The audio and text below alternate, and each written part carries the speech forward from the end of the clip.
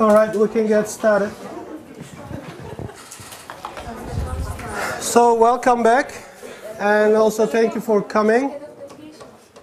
So please, by the way, just for some practical reasons, the Madame Secretary General needs to get in contact with the delegations. Actually, she would like to send emails to each and every one member of the delegations, but since she doesn't have this email list, and since not every single member of the delegations show up on at least today, she doesn't have this occasion to get their emails. But that will be still practical if the heads of delegations just write down on a piece of paper, which I believe is being now circulated, please put your name and a country's name and your email address so that Chala could get in contact with you in due course, because you will, the delegations will keep getting messages from the UN Secretary General, all right? So this is an important thing. And other than that, there will be another list, attendance list, actually attendance paper that will be circulated. I don't know whether it is circulated already. Now it's there. Gülcan is writing her name. Passes to her left. So again, thank you for coming on such a short notice. I was supposed to be in Cairo right now attending a meeting. Well, that would be nice, fine, on the Nile, Fairmont Hotel, pretty chic place. Well, I've been there, no big deal. But I had reason for canceling my participation, although it was an important meeting, but I had some other important things to do here, and just like teaching today and seeing your smiling faces, and I hope you think likewise. All right, so we had started talking about the situation in Iraq. We have covered all the 50s, 60s, 70s, and 80s. And with, of course, not every single event that has taken place. This is not a course on history, as I always repeat, but major developments starting from the 40s and 50s, all through the 60s and 70s have been covered, and you should be able to at least make an analysis of the situation if and when it is so required. So now we have come to the 1990s, and as I said, and you also said that two major developments have shaken the foundations of international system. One was, of course, Iraq's invasion of Kuwait, which later on turned into or called for intervention into the region by mainly the United States and the coalition powers. And soon after that, there was another groundbreaking development, which was the collapse of the Soviet Union. So all these developments have, of course, forced countries in the region and in the entire world to revise their foreign and security policies, to adjust their priorities, adapt themselves to the new developments, because some of the alliances just disappeared, just like the Warsaw Pact, as early as the late 1980s, 89, 90, Warsaw Pact just disappeared. And we have also witnessed in another part of the world, again, the reunification of the two Germanys and separation of Czechoslovakia as Czech Republic and Slovakia.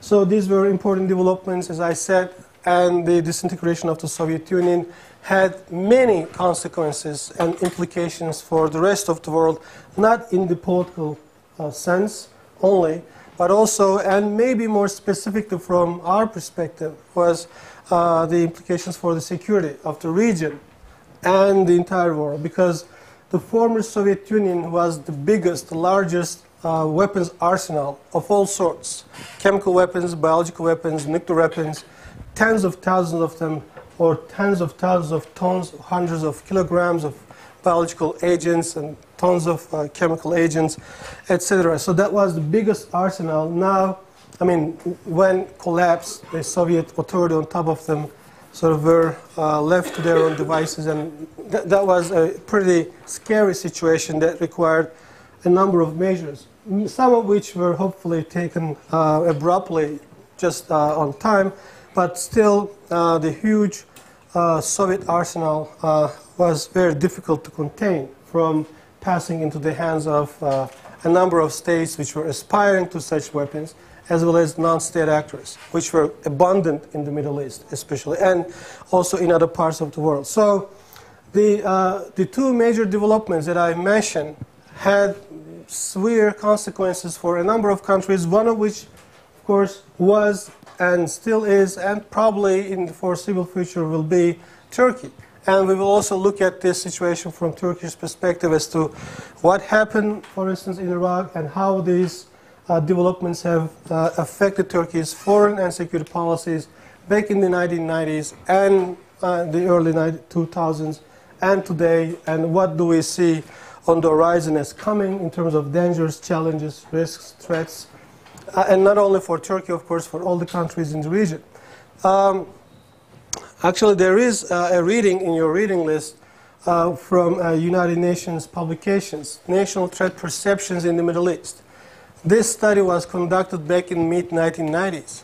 And there you can see reactions, of course, given by scholars and experts or people who work for their governments in the region, reactions from Syria, Jordan, Israel, Egypt, and Saudi Arabia. So that is a compilation of how the developments in the region, and specifically, particularly in the Middle East, because of Iraqi situation, and also the consequence of the collapse of the Soviet Empire, which was one of the major poles. I mean, because the whole international system rested upon this bipolarity during the Cold War years for a number of decades. So it was not an easy thing for all the countries to adjust their foreign policies all of a sudden to these changing circumstances with the disappearance of one of the poles, which actually was very instrumental in, or for some countries, just to see this pole, I mean the Soviet Union, as a major sort of support for their foreign policies. For instance, Syria, Iraq. I mean, as we mentioned when we talk about the 1970s and 80s, we mentioned the role of the Soviet Union in not only wars such as Yom Kippur. Remember, the Soviet Union threatened Israel with retaliation in kind if Israel really decided to use its nuclear weapons capability. And if Israel attacked Egypt, Syria with nuclear weapons, or other countries with nuclear weapons, Russia threatened Israel with doing the same to Israel. Of course, that will be, these were far-fetched scenarios. I mean, that would, or maybe they did not have any practicality, but of course, as a matter of politics. And deterrence is one major sort of a strategy in sort of achieving your goals without military confrontation. I mean, because military confrontation means, of course, loss of lives and huge damage, destruction, loss of money, and everything. So you have to rebuild many things.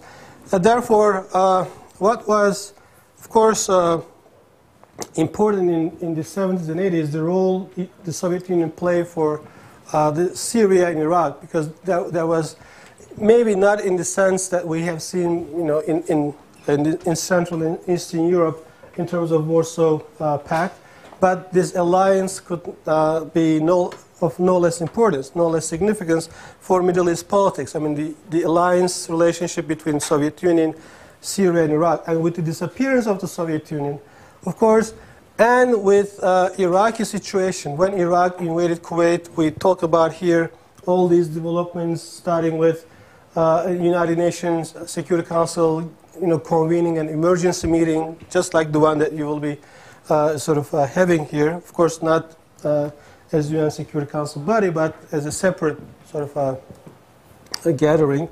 Anyway, we have seen the reaction of the United Nations Security Council by way of issuing a number of warnings to Iraq in order to withdraw its troops from Kuwait with a view to restoring the peace and stability in the region. But that was, of course, not very feasible from Iraqi perspective, because probably Saddam Hussein had certain things in mind which he thought he could achieve. Maybe he wanted to take advantage of some of the developments which had already started to take place in Central Eastern Europe, and which paved the way to the collapse of the Warsaw Pact. And maybe he thought the war would be so involved in other things that they could overlook as to what was happening in Iraq. But that was absolutely not the situation, and the contrary happened, and the whole world confined its attention to the situation in Kuwait, Iraq, and therefore this war started, after a number of developments that we mentioned here. So therefore these are all important things, and when we talk about Iraqi situation here, we should not think of this as if it's a problem of one country only. No, yes, of course, what happened in Iraq, of course, was very, very important. Many hundreds of thousands of people, civilian women, children, elderly, lost their lives not because of war itself, but because of the sanctions which were applied on Iraq. And yes, the United Nations system or the charter requires a country to be subject to sanctions if and when that country's leadership did not comply with the established norms and principles or do not pay attention to the warnings of the international community. So these sanctions were not imposed on Iraq just for fun. Nobody imposed sanctions on other country or sort of support or complies with this kind of sanctions just to have fun, because sanctions, me personally, I really don't believe very much in the merit of sanctions. And we have seen a number of examples, not only here in Iraq, but also in other parts of the world. Yes, this is an instrument that needs to be calibrated carefully, and there is therefore this term smart sanctions. I don't know how smart they can be, but all in all, what we have seen, what the world has seen all through these years since 1991 and onwards, up until the second war in Iraq in 2003, within a span of like 12 years, according to different sources, there are, the figures vary, and we don't have an exact number, or we don't have a number that could be absolutely 100% verified, but yet we have to trust in the studies conducted by a number of institutions and by a number of think tanks or research centers which are independent, or to the extent possible independent.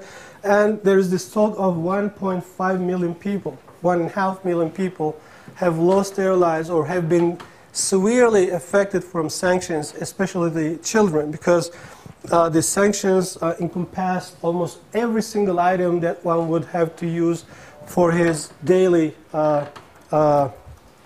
diet, or like milk powder, for instance, was sanctioned because, well, there could be some secondary, tertiary sort of applications of some of the substances in the milk powder for some other stuff with maybe chemical, biological related issues.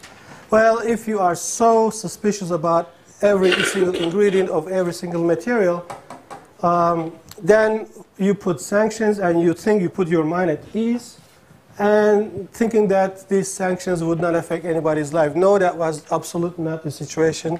As I said, almost the exact opposite has happened, and people did not have access to medication, did not have access to other important things that they would need in their lives, and therefore their living standards, which actually were not at all in good shape anyway, even before the war, their living standard deteriorated after these sanctions.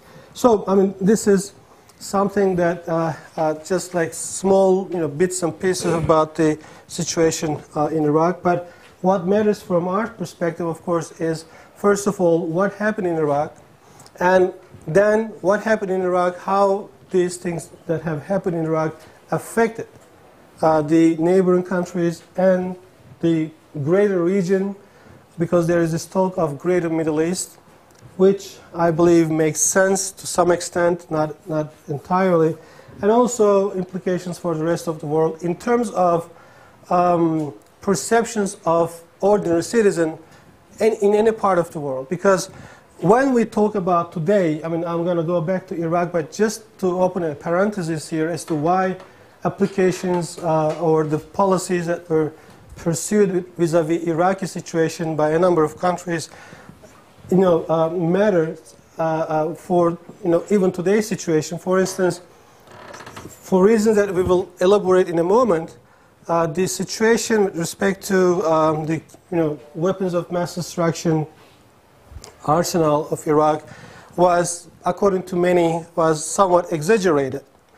And this exaggeration now and then, of course, caused a number of concerns, misgivings in many parts of the world.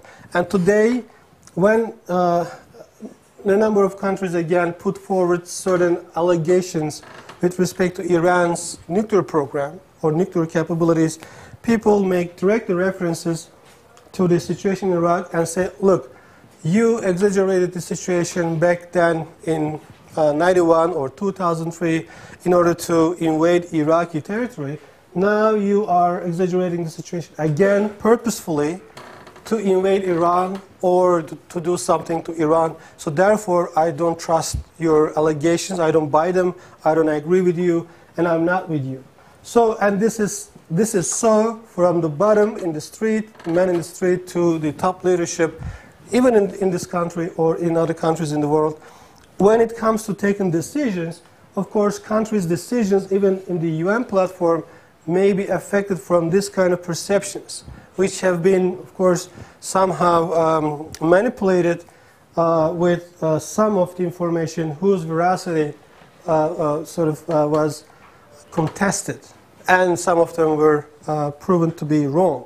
So this is therefore important, and therefore, when you listen to me with respect to Iraqi situation, you should understand that it is not only Iraq that we are concerned here, but the implications of what happened in Iraq for the rest of the region, of course, for Turkey, for Syria, for Iran, for Saudi Arabia, for Jordan, for Palestine, for Israel.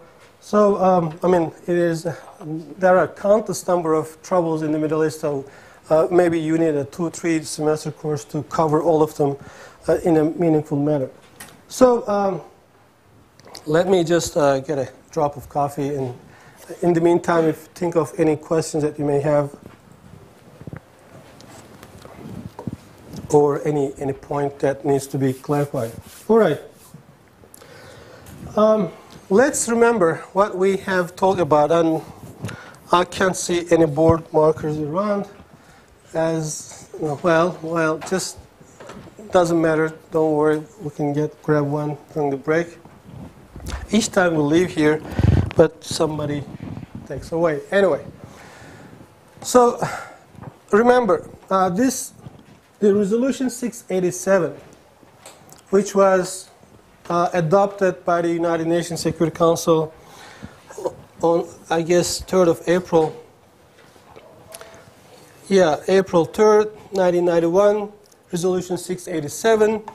And if you would remember, we talk about a number of paragraphs in this resolution which, when compared to others, make more sense and explain the situation as to what was coming. And there is, because remember, some of you may have to work for United Nations in the future, or for Turkish foreign delegations, foreign ministry. If you enter the foreign ministry, you may be part of the delegations in meetings. So one of the first things that you do with the resolutions, you go straightly, of course, the preambular paragraphs, but also to the paragraphs which start with decides, and also to some issues which may give you hints about what is coming after that resolution with respect to the situation in the short term, medium term, and longer term. So the paragraph 33, just to remind you, and I believe you have this you have access to the internet, and you can just, by going to the UN website and choosing this peace and security domain, then you go to Security Council, then you go to resolutions, then you go to 1991 and pick up resolution 687. You can see here the declaration of a ceasefire. And I explained this situation on a couple of occasions, that ceasefire is an interim solution. It doesn't put an end to war in terms of achieving a peace, a final and ultimate. It's not an ultimate measure. It is an interim measure which puts a halt to fightings, to skirmishes, to losses of lives and damage and destruction, which enables the parties to find a political solution by way of mediation, by way of, I don't know, taking certain steps in order to improve the situation or to correct some of the mistakes parties may have committed. So what was the mistake that Iraq committed? I mean, one major mistake was, of course, invasion of a neighboring country, which was, of course, totally unacceptable from the international law perspective. Inviolability of borders. No country can cross the borders of another country and enter into the territory without, of course, permission coming from that country for some specific reason. And there are not so many examples. Well, sometimes in some countries, the existing regime may be toppled down by a rebel group or by some other parts in political factions, and some new people may come to the leadership and may ask from another country to come to their territory to help with the new regime, to consolidate the position of the new regime vis-a-vis the other parties that they have toppled already. Can you think of one example? Well, we have not covered this specific issue here, but of course your ages are not sufficient enough to remember something like that, because most of you are probably not born yet. But yes? Exactly, that is the situation. Afghanistan, Babrak Karmal, and comes to power, and then he invites the Soviet Union to put things in order, that was in 1979. And of course they had to leave the country after about a decade, and in a very miserable condition. All right, so this one particular mistake that Iraq did, and that was basically the reason why the United Nations system reacted to Iraq and paved the way to this war, finally to this resolution, which declared a ceasefire. And Iraq was found guilty, quote unquote, not only for violating the sovereignty of Kuwait or invading the Kuwaiti territory. Iraq was found guilty also for having done certain things in the past without, of course, being caught with impunity.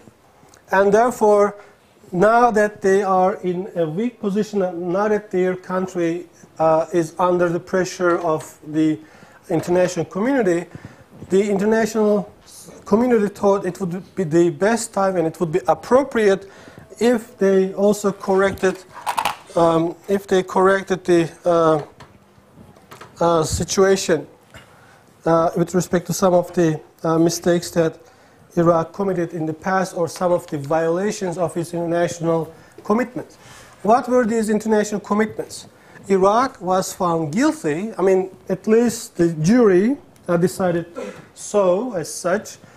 Iraq was found guilty for violating its obligations under the Treaty on the Non-Proliferation of Nuclear Weapons, or the NPT, the Nuclear Non-Proliferation Treaty. Iraq was believed to have done certain things wrong, and Iraq was believed by many, not everybody, but by many, to have violated its obligations or to have abused the situation, abused some of its rights that were given to him by way of the NPT, and by conducting a secret nuclear weapons program. Again, Iraq was found guilty, even though they were not a state party to the Biological Weapons Convention.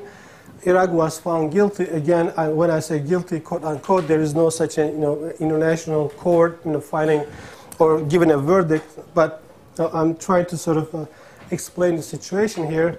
For doing research as well as manufacturing biological weapons, and also extensively both producing and also using chemical weapons. So, and also developing ballistic missiles, which altogether pose a big challenge, a big threat for its neighbors and for the world. And Iraq also was believed to have some connections with some non-state actors in some parts of the world, which actually an argument was further elaborated or used by the United States as a reason, as a justification for U.S.'s entry into war and entry into the Iraqi territory for invasion, and it is still pretty much the case. Yes, a large number of American troops have been withdrawn right now, but not all of them. And even if all of them are withdrawn, there will still be the influence of the United States for the foreseeable future in the governance of the new regime in Iraq. But all in all, because of this, the ceasefire here, which put an end to the fightings, this ceasefire required the correction of Iraq. There is this, in the United States, must be seen in movies, there is this Department of Corrections. When they put people in jail, they think they correct them. So if we construct an analogy, Iraq being, under Saddam Hussein, not today, being a guilty person who's going to be put in prison, needs to be corrected, and therefore the mistakes that Iraq has committed so far were supposed to be corrected by way of imposing not only sanctions, but also applying some measures that would include destruction, removal, or rendering harms of its weapons of mass destruction capability, as well as ballistic missiles. And of course, ballistic missiles are part of weapons of mass destruction capability, because whatever chemical, biological, or nuclear weapon or warhead you may develop, you need a delivery vehicle, and ballistic missiles are delivery vehicles for such weapons. So, therefore, the purpose of this resolution, and specifically the purpose of this paragraph, was putting an end to fightings which could cause or claim the lives of many more people, and cleansing Iraq or Iraqi territory from its existing weapons of mass destruction capability, so that it doesn't constitute anymore a challenge, a threat for its neighbors. So, therefore, this ceasefire was made conditional upon a number of issues, as has been stated here, about provisions, and we mentioned rather briefly before we ended the class last Friday that specifically paragraphs number 8, 9, and 10 are significant. Here you can see the United Nations Security Council, it says, decides that Iraq shall unconditionally accept the destruction, removal, or rendering harmless of its, of course, under international cooperation, of all chemical, biological weapons, and all stocks of agents, and all related subsystems and components, and all research, development, support, manufacturing facilities related to and ballistic missiles with a range.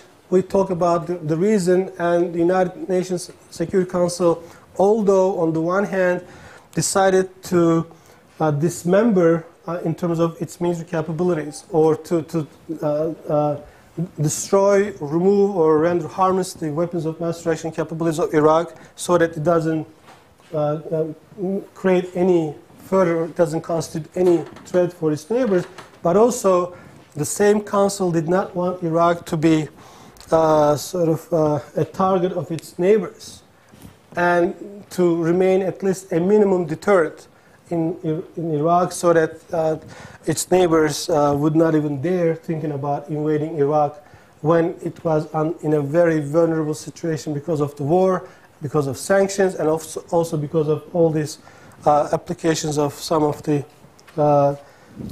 inspections, things like that. So, therefore, the UNSCOM, the United Nations Special Commission, and the IAEA were mandated with this task. UNSCOM was given the specific task with respect of destroying, removing, or rendering harmless of chemical, biological weapons and ballistic missiles, and the IAEA was given the task of doing the same for its nuclear infrastructure. Hopefully, and it was so discovered anyway, and many people believed already, that Iraq did not have nuclear weapons by the time of war, nor would it have any such capability anytime soon.